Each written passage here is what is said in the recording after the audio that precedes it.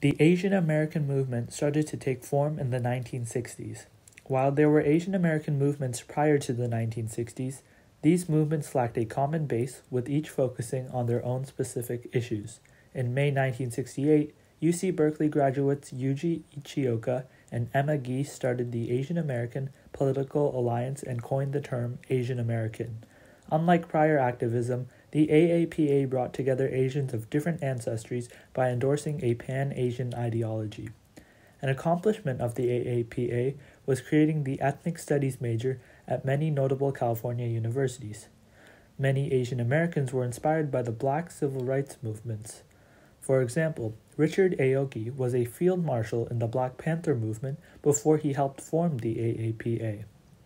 Kazu Ijimima and Min Matsuda founded the Asian Americans for Action, which was a movement also heavily influenced by the Black Power and anti-war movements. These Asian American movements raised political and racial awareness and created an opportunistic view of the future for Asian Americans. One prevailing issue in the civil rights movement has been the internalized racism against Asians. For example, model minority myth is a stereotype that claims that all Asians are natural prodigies, particularly in STEM and music, through natural ability and a shared competitive drive. Although seemingly positive, this myth is just like other stereotypes claiming that all Asians are the same. They're meant to accept positions in these fields and are expected to succeed in them, which furthers the narrative that all different types of Asian cultures are the same and all Asian individuals are the same. Furthermore, this myth lends its way to microaggressions against Asian American diversity and individual differences in academics and culture. This myth has also had more destructive effects as it transpires through institutionalized racism. One example of this is in elite college admissions. In many predominantly white institutions, Asian American applicants have been discriminated against for the apparent academic success throughout their entire population. Harvard University, one of the top schools in the nation, is predominantly white. Internal documents recently revealed that the university conducted an investigation that showed that Harvard consistently rated Asian Americans lower than non-Asian Americans in non-academic admissions categories. Recently, as these trends are realized, groups have taken legal action against these practices.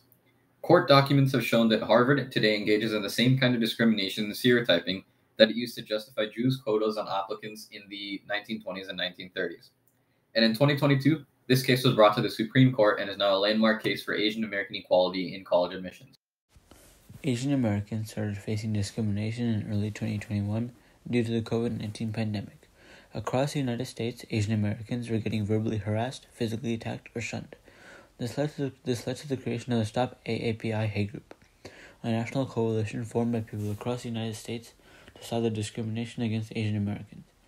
The goal of this organization is to eradicate the discrimination of Asian Americans across the country.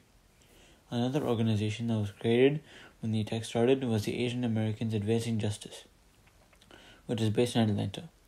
The organization was created in response to the Atlanta Spa shooting, where 8 women were killed, 6 of whom were Asian Americans.